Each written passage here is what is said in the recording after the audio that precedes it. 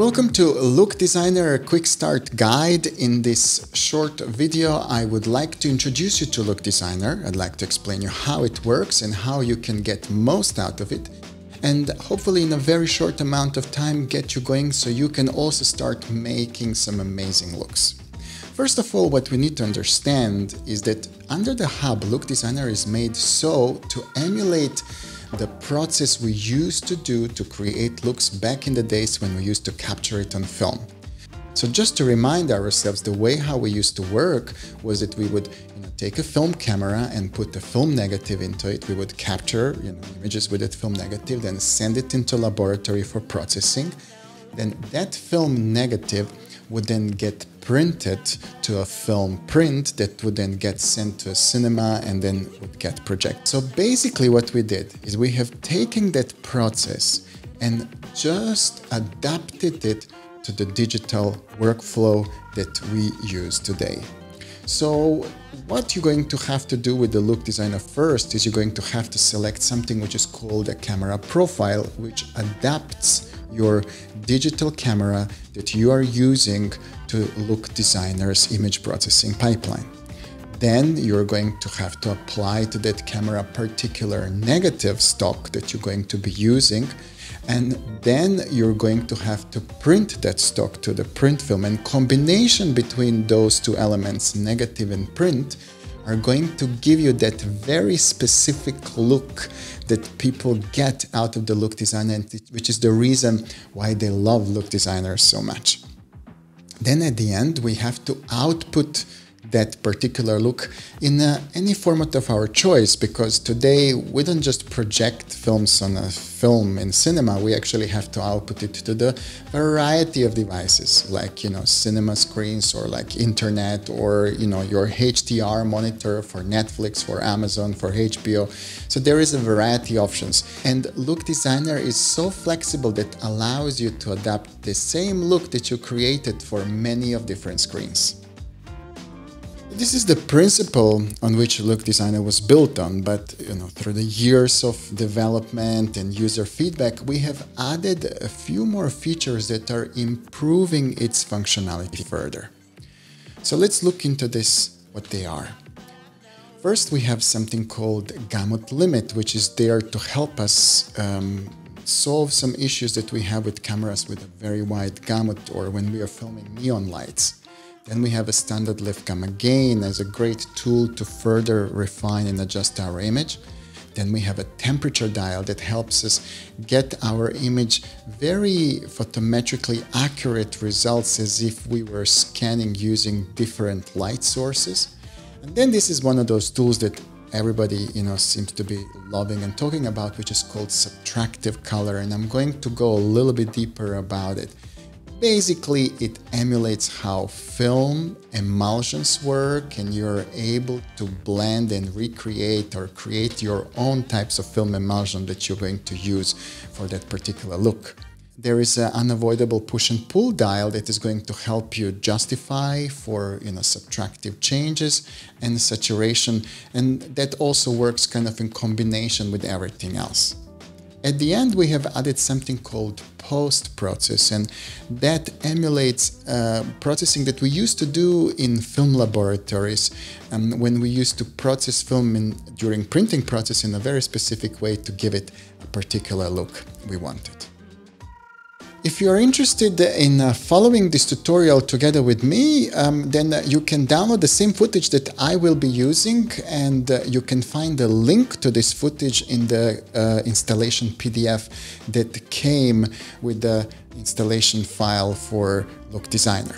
So what I'm going to do is I'm just going to put all of those files on a timeline, and I'm going to move into color page, and then I'm going to open another serial node. We always try to put Look Designer on node number 2, and then to quickly find it, you can just type inside your OFX panel look, and then kind of you filter it out, and there you go. This is the Look Designer 2.3 that I'm using at the moment.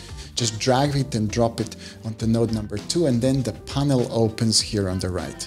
So here you're going to recognize all those settings that we were talking about. So basically here, you can select your cameras, and not just the cameras, we can work in ACES, or we can work in Davinci Resolve wide gamut in further tutorials. I'm going to go a little bit deeper on all of those options. Our camera that we're using at the moment is red, so I'm going to be using profile called Red IPP2 wide gamut RGB log 3 G10, and output profile is automatically selected to 709, but just to show you, there is plenty of options here where I can output to various other color spaces or display devices. Okay, so let's go ahead and start creating our first look. And since I know that this look is going to be based on film emulation, what I'm going to do first is I'm going to scroll all the way to the bottom. I'm going to click on post process, and I'm gonna enable post-processing. In our case, I'm gonna select FPE option, which stands for film print emulation. What this does, it puts my image into a gamut that is actually very close or very accurate to actual film gamut. So the results I'm gonna be getting are gonna be very, photometrically accurate to what really film looked like. So I'm gonna put the value of FPE to around 0.8. This is a good starting point for that. Okay, the next thing that I need to do then is I need to select the negative that I'm going to be filming on. So let's click here on the negative stock in negative options. And then I have a variety of options here, from different Fuji negatives, even Agfa negative here, and different Kodak stocks. So basically this is probably the largest selection of different negative stocks that you can find out there. And what is very interesting really is that each one of these negative stocks doesn't really influence your exposure values at all. They are really controlled by your camera, by your exposure, and the negative is just giving you the characteristic, the color characteristic that you are normally getting, from shooting on that negative stock. So you see, for example, I have selected this particular stock, which is called 5203 Vision 350D. I can quickly bypass it to see what it does. I can maybe increase its intensity like this as well. So if I want to, I can get more of that kind of negative color in there. And with bypass, I can see before and after. I quite like this look. It gives me like a beautiful, blue skies, and I like the kind of what it does really to the ground as well.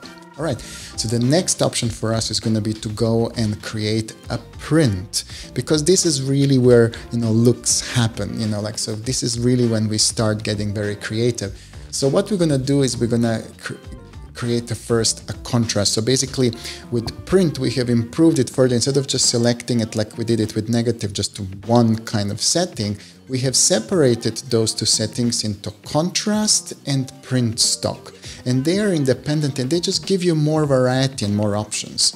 So for example, I have an S contrast, which gives you like an interesting kind of S-shaped curve. And then here with the intensity slider, you can decide, how much contrast of that you want to add to it.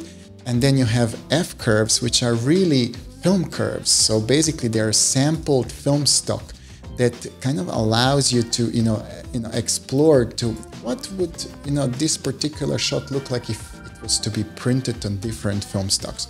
So for example, I can say, well, I like this kind of F3, but in my case, what I'm going to do is I'm going to try to be very accurate to kind of printing it on an actual film stock. So I'm going to print it on a Kodak 2383, but now I have only selected the contrast profile of that particular film stock. The next thing I need to do, I need to then go onto my print stock settings, and I need to then add the color element to it.